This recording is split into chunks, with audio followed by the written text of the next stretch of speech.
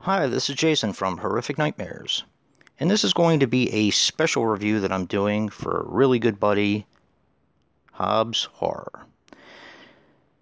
Now, if you remember a little while ago, Santa Hobbs sent me a Christmas present with some movies in it.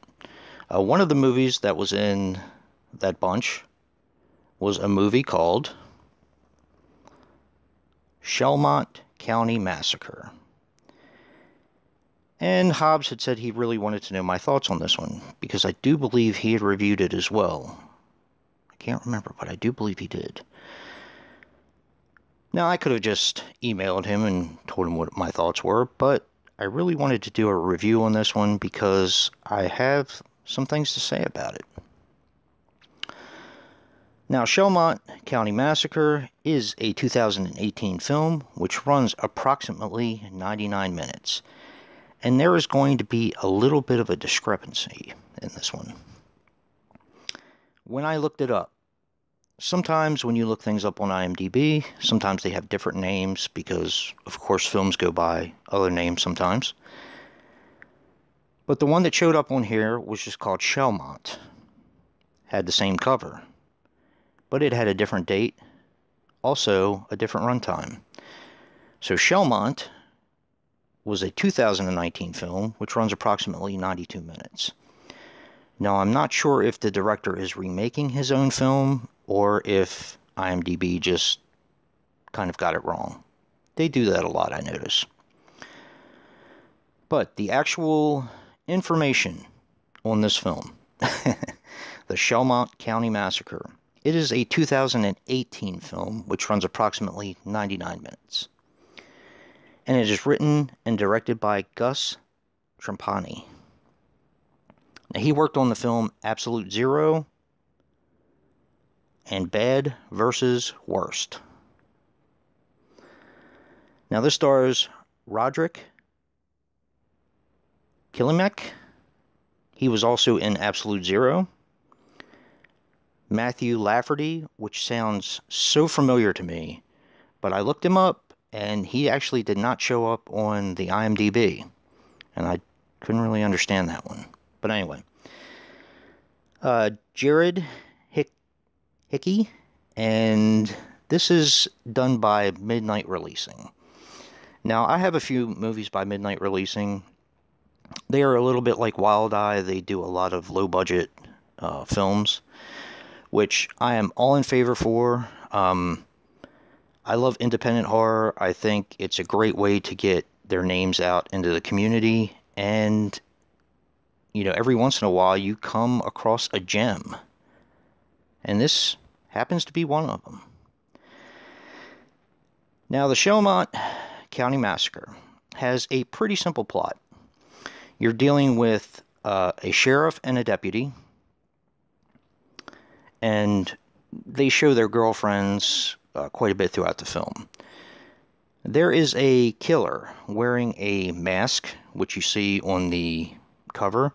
This is actually not face paint, this is an actual mask. You do see his face early in the film, but it doesn't really take away from anything because he does wear the mask most of the time. Now, he wears green overalls with I believe it was a white long sleeve shirt, and like workman's boots. He is very creepy. He kind of reminds me a little bit like he's going for the Joker kind of aspect of it, but a very nasty Joker. So here's basically what's happening. You have a detective, or a sheriff, and a deputy.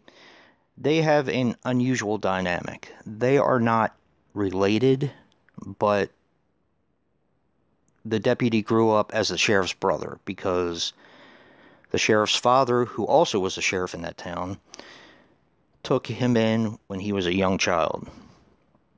So they are very close. Of course, they always do stuff with their girlfriends, double dates, so on and so forth. In the beginning, they arrest a big-time drug dealer in their town, so that kind of establishes them as,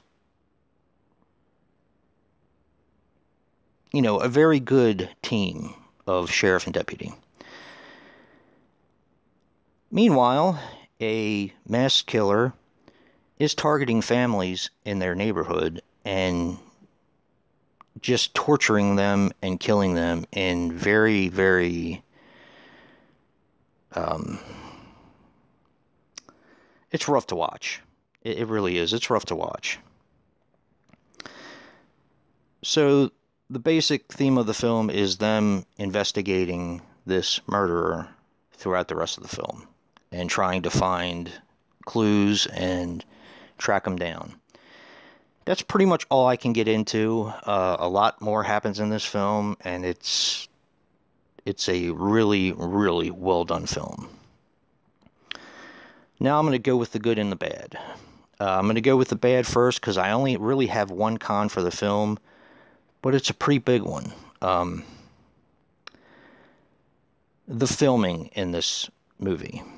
Now, the writer and director knows how to direct. He knows how to get a shot. He directs extremely well. The equipment that he's using is total crap, and it's very jumpy. I'm not sure if you guys know what I'm talking about, but it's almost like when you watch a low-budget film, and it's almost like they're filming on a cell phone camera, and it's a bit jumpy all the way through. It does take me out of the film a little bit, but the good definitely outweigh the bad in this film. That's a pretty big con, but the good is... The acting in this film is great.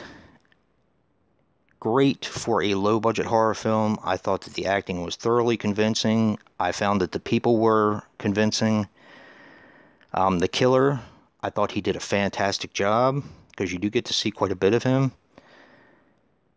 The blood and gore is on point. It is done extremely well. I think they used a majority of the budget that they had, which I'm not sure what it was, but they had to have used it for the gore and effects. This is a gem, guys. If you can get past the camera that they use, and it's such a shame because this is a fantastic film. If you can get past the camera, this is a gem. I almost wish that the director would have had better equipment to use. This is a fantastic film, guys.